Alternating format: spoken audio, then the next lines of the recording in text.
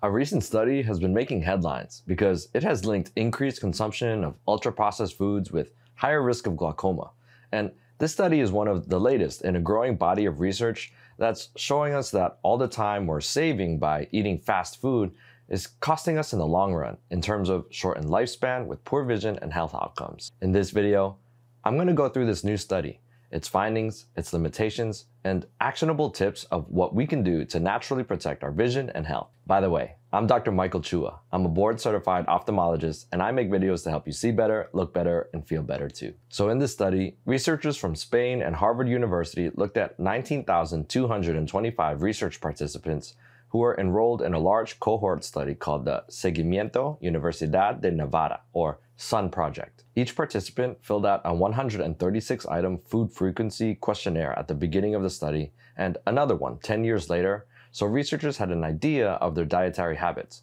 The researchers followed each subject for an average of 12.9 years and identified the people who went on to develop glaucoma during that follow-up period. Since they had information on what kind of food each person was eating, and they knew who went on to develop glaucoma, they could analyze whether people who ate more ultra-processed foods had a higher risk of developing glaucoma compared to people who ate less ultra-processed foods. Some examples of things they considered ultra-processed foods were foods like soda, cookies, chocolates, cakes, packaged salty snacks, and pre-prepared frozen foods like pizza or pasta dishes. They divided participants into 4 groups depending on how much ultra-processed foods they ate per day, with Group 1 eating 1 serving or less per day, Group 2 eating 1 to 3 servings, Group 3 with 3 to 4 servings, and Group 4 eating more than 4 servings of ultra-processed foods per day. When they crunched all the numbers together, they found that subjects in Group 4, the group that ate the most ultra-processed foods, on average, had an 84% increased risk of developing glaucoma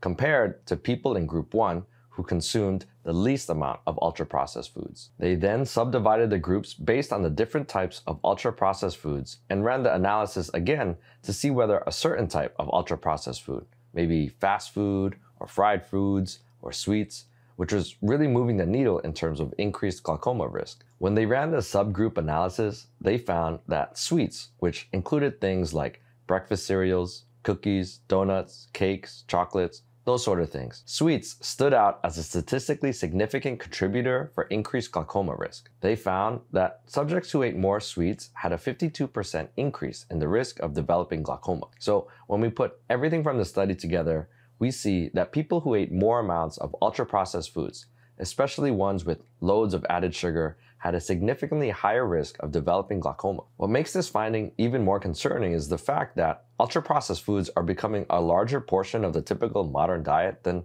ever before in human history. Over the last 100 years or so, food manufacturers have created food products that have been optimized to be easily mass-produced, inexpensive, tasty, and shelf-stable.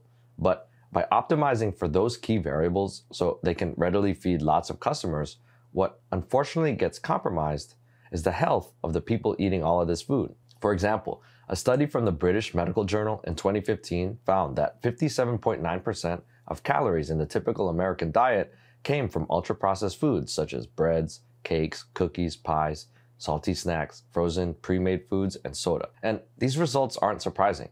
When you walk down the grocery aisles or when you go to the checkout aisle, you see that they're stuffed with convenient, tasty, and inexpensive ultra-processed foods in beautiful, eye-catching packaging. And so in today's society, trying to maintain a diet consisting mainly of whole foods, things like vegetables, fruits, lean meats, nuts, fish, beans, is more expensive, more time-consuming, and frankly, more inconvenient compared to having a diet full of processed foods. But what more and more data is showing us is that all that extra time, effort, and expense to keep our diets full of whole foods is worth it because our long-term health, longevity, and vision will benefit. And so these results remind us the importance of our lifestyle in determining our risk of developing glaucoma. But we should also remember that this study, like most clinical studies, is not perfect, and there are some limitations we should keep in mind when drawing conclusions from it. First is that the study is showing us an association or a correlation between increased processed food intake and glaucoma risk. It may be that people who tend to eat more ultra-processed foods may exercise less, or drink more alcohol, or are more likely to smoke, or a wide range of other factors that may actually be the ones responsible for increased glaucoma risk. Those possible other variables are called confounding variables, and the researchers in this study did account for other confounding variables, such as age, sex, education level, physical activity, smoking, alcohol consumption, BMI, coffee intake, and other medical history in their statistical analysis.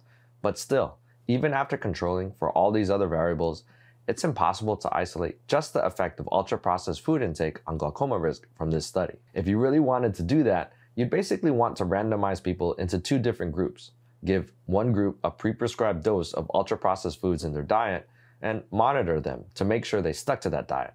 And then the other control group, you'd have them eat no ultra-processed foods in their diet. Then you'd follow these two groups over several years to see whether there was a difference in the rate of glaucoma between the two groups. But I'm sure you can see how this experiment would be very costly and logistically difficult to do in real-world settings. The other limitation we want to keep in mind with this study is that we're basing our measurement of how much processed food research subjects ate based on a food questionnaire that they filled out a couple of times over the course of 10 years. You can easily imagine how difficult it would be for anyone to accurately estimate exactly how much servings of each type of food they ate when answering a questionnaire. I mean, I don't even remember what I ate for lunch 2 days ago. So since these research subjects weren't directly monitored for what they were actually eating, this study is based on the responses they gave in their questionnaires, which are not going to be perfectly accurate. Given these limitations, I still think the results from the study are very interesting, as this study is one of the first to link increased ultra-processed food intake with increased glaucoma risk. And it's particularly worrisome because if you consider that for basically all of human history, the introduction of ultra-processed foods to our diets occurred only relatively recently, maybe only in the last 100 years. But because these processed foods are so cheap, tasty, and convenient, we're seeing that they are making a larger and larger component of our modern diets. And since these foods have now been a large factor in our diets for the last 50 or 100 years or so, we doctors are now starting to see the long-term effects of these foods on our health on a large societal scale. There have been many recent studies coming out in the last few years linking increased intake of ultra-processed foods with diseases such as hypertension and diabetes, as well as premature death. And if trends continue, I would expect there to continue to be more and more studies detailing the negative long-term effects of these foods. And as an ophthalmologist, I'm interested and a little bit worried about seeing what the future studies will show us in terms of the long-term effects of ultra-processed food and our vision going forward. But the data that's currently available helps remind us to try to fill our diets with whole foods and to try to cut down on ultra-processed foods as much as possible. I hope this video was helpful to you. If you live in the Los Angeles, Orange County, or Inland Empire area and want to get an eye checkup, feel free to visit our website or give our phone number a call to make an appointment today. And don't forget to subscribe to the channel for all the latest updates. And if you made it this far into the video, that probably means you're really interested in protecting your vision and health. You can watch my video here to learn about some of the best science-backed ways to help prevent glaucoma. I'm Dr. Michael Chua with Point of Hills Eye Care. See you next time.